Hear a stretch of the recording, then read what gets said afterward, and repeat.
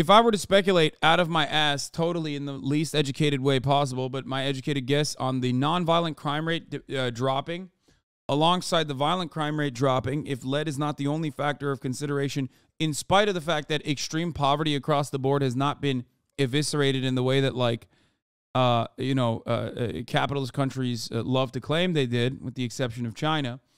What I would speculate is that technological advancements create the semblance of like, not an actual eradication of poverty, but technological advancements growing and exponential growth has created a system in which you feel as though there is a little bit more that you can do with less. It's the idea that you think you are more free because you can fucking purchase a cheap television or you have a phone in your hand.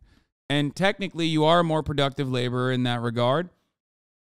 So, in a way, technological achievements improve your conditions, improve even life expectancy, for example, even if you don't fucking have full-blown access to all the amenities of every single bit of technological achievement. It basically improves your living conditions, even if you are not a direct beneficiary of said technological improvements.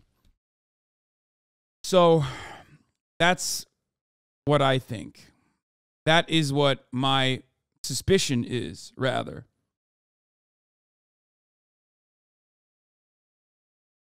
Does that make sense?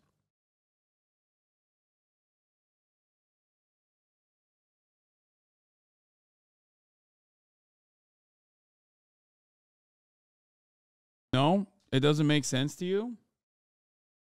I mean, a poor person being able to, 20 years ago, a poor person could not afford a mobile phone. Mobile phones didn't even fucking exist. Now, 20 years later, a poor person can afford an iPhone, has significantly more amenities, significantly more access, in spite of the fact that their living conditions, in comparison to other people's living conditions, are still fucking awful. You've made marginal improvements. This is what Steven Pinker talks about all the time. The difference is, they fucking point to, or well, 20 years ago was 2003. It was like mobile phones were coming out at that point. So it wasn't like, dude, I'm so old. I said mobile phones didn't exist 20 years ago. I apologize. Mobile phones existed 20 years ago, obviously, because it was only 2003. And I'm 30 years old and not 20 years old anymore. I'm a fucking idiot. Yes, I said the wrong thing. My point is, you didn't have fucking smartphones that were readily available, okay? Smartphones were not immediately and readily available 20 years ago to every single person in the same way that they are now, okay? Obviously, mobile phones existed, but not like smartphones with some level of internet plan, okay? It was a major luxury, I would say.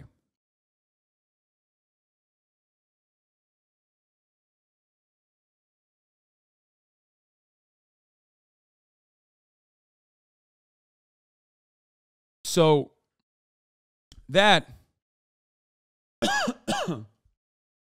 although your overall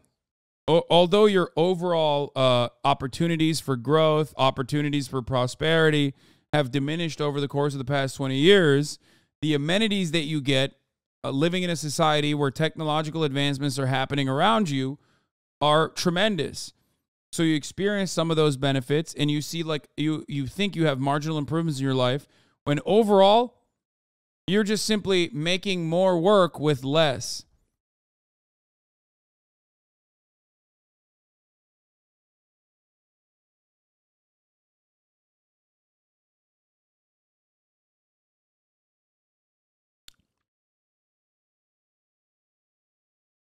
You get it?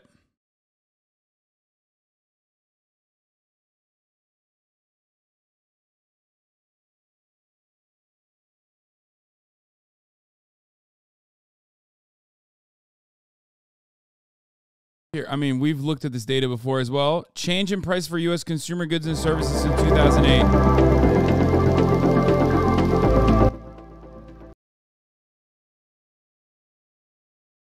Here.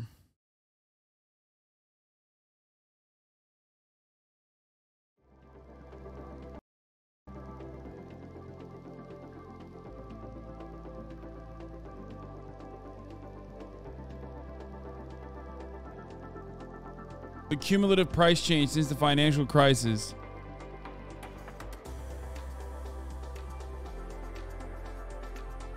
By the way, this is even worse when you compare it to like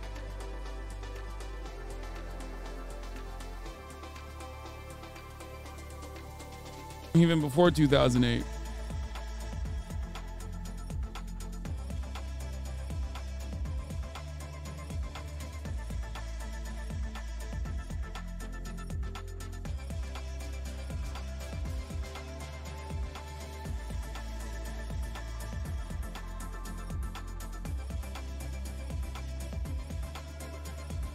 Hospital services and the cumulative price change since the financial crisis in 2008 for hospital services is 99.8%, whereas TVs have remained as cheap as possible and have only consistently gotten cheaper and cheaper. Smartphones have gotten cheaper and cheaper. Software has gotten cheaper.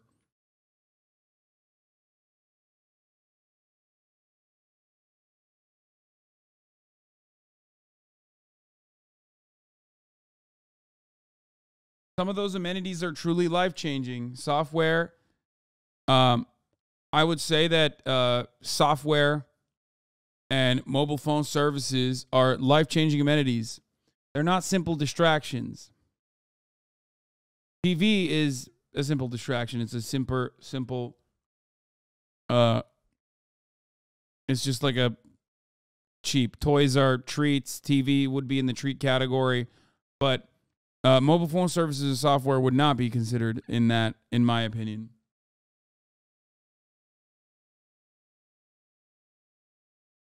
Aren't the new iPhones like $1,200 new? How are they cheaper? Oh my God, I'm going to fucking lose my mind. Okay. Yes, the newest iPhones are very expensive. Every time we have a conversation about fucking iPhones or mobile phones, everybody goes, aren't newer iPhones like $1,200? Yes, but in comparison to a fucking iPhone that you can get that is an older generation that's infinitely more accessible now, 20 fucking years ago, no such technology even existed. Please understand that that is what I'm talking about. You don't need the marginally better product. Like, I could be buying a new iPhone every fucking year, and I don't do that. Why? Because you don't need to do that, okay?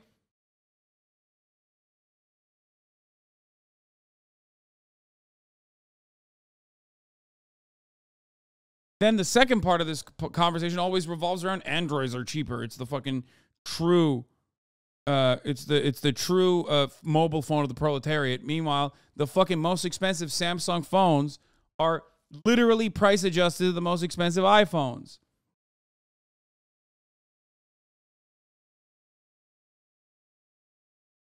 Technological improvements make people feel as though their lives are better. And in some ways, they do truly make your lives better, right? That's it. I think that that is the reason why, in spite of like, I think that is what kind of improves people's existence, like material realities, while their overall big budget needs for survival, needs for inelastic demand, need for upward social mobility, the single most important factor for upward social mobility, needs for survival, needs for survival, needs for survival, needs for survival in the form of shelter, are all still infinitely more expensive and getting more and more expensive by the fucking year. Okay? CPI is a consumer price index. I'm taking a screenshot of this so I can pull it up next time someone tries to make that stupid fucking argument.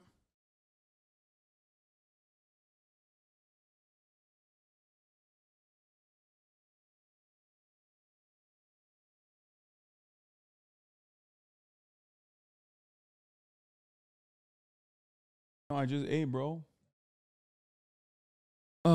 Only 10% of your hospital goes towards paying doctors, by the way. The rest goes towards CEOs, admin, and insurance companies that literally don't contribute at all to the patient's healthcare and only serve as middlemen to raise prices. Yes.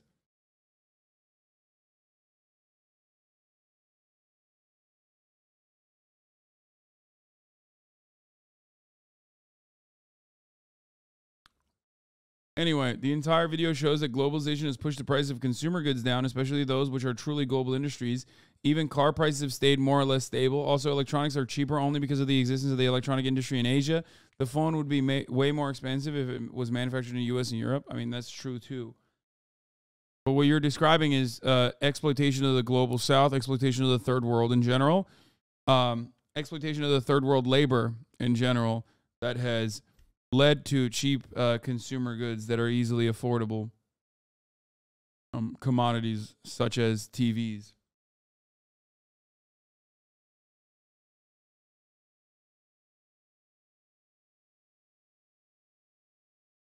But the thing is, you can live without a fucking television.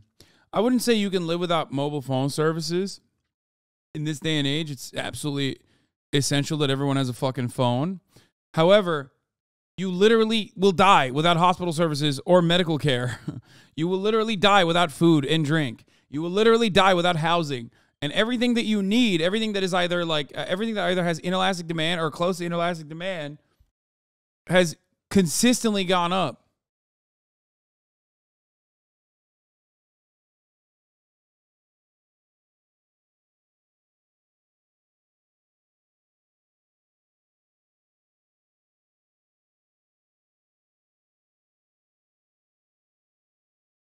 So my point is, as much as I am a hedonist who advocates for cheap consumer goods to a certain degree and believes that like that kind of thing has a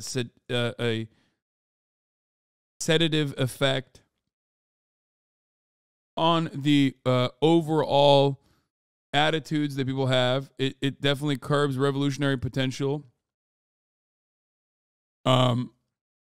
Or at least makes you more docile and easier to lead, which, if a government is doing a good job, is not a bad thing necessarily.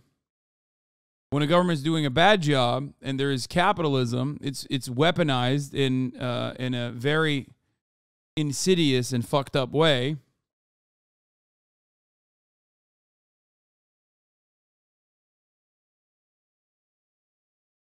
It pushes you away from recognizing the contradictions.